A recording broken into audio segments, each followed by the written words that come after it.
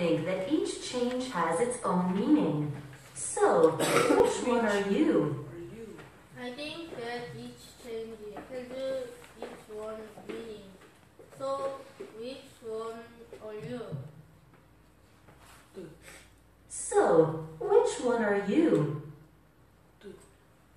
난 각각의 변화가 그것에 나름의 의미가 있다고 생각해. 그래서 너는 어느 쪽이니? 그녀는 아들에게 물었다. 나야. So, She asked her son.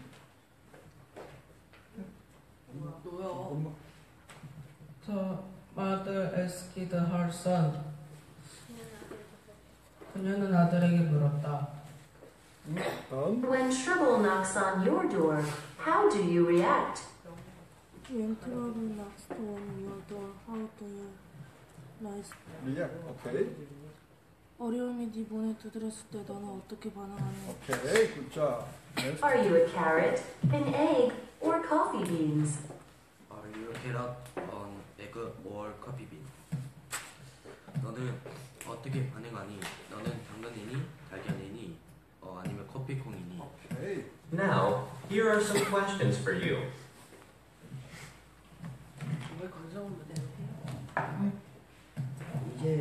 이제 여기 담긴 대학 질문이나 당신은 어떤 종류의 뜨거운 물에 빠져 있나? What kind of hot water are you in?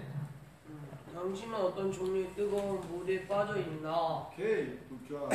How are you reacting to it now? 당신은 현재 그것에 어떻게 반응하고 있나? 다음 종길. 시달려야지.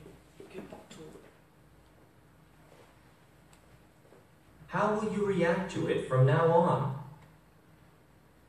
How will you react to it from now on? 당신은 어떤 종류의 당신은 현재 그것에 어떻게 반응하고 있나? Okay. Remember that your reaction to difficult situations can change your life and even the lives of people around you. Remember that your reaction to difficult situation can change your life and even the lives of your of people around you.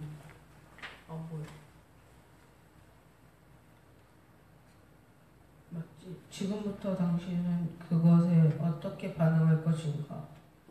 아니네. 어려운 상황에 대한 당신의 반응이 당신의 삶과 심지어 당신 주변의 사람들의 삶을 변화시킬 수 있다는 것을 기억하라. 네, 아주 잘했습니다. 훌륭합니다.